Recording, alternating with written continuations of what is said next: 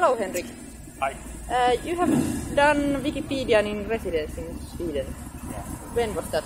It was 4 years ago. We started in 2011 and the real Wikipedian in residence time was during 2012. Okay, and what did you do exactly?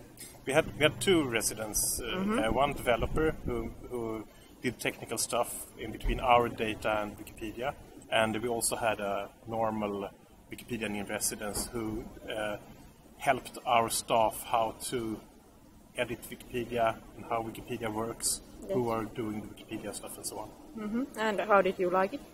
It was really great. It was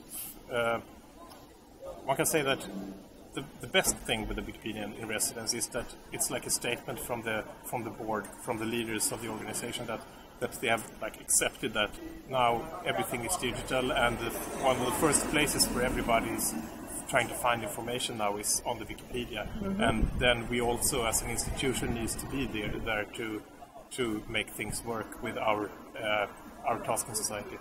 Okay, and we don't still have any Wikipedian in residence in Finland. Do you encourage us to start? Yes, of course I do.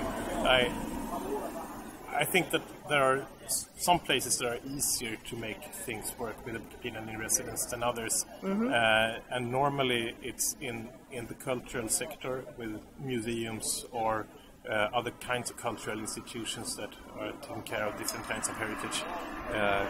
That's also one of the places where people are tending to seek information the most on the internet. Yes. Okay. Thanks for the interview.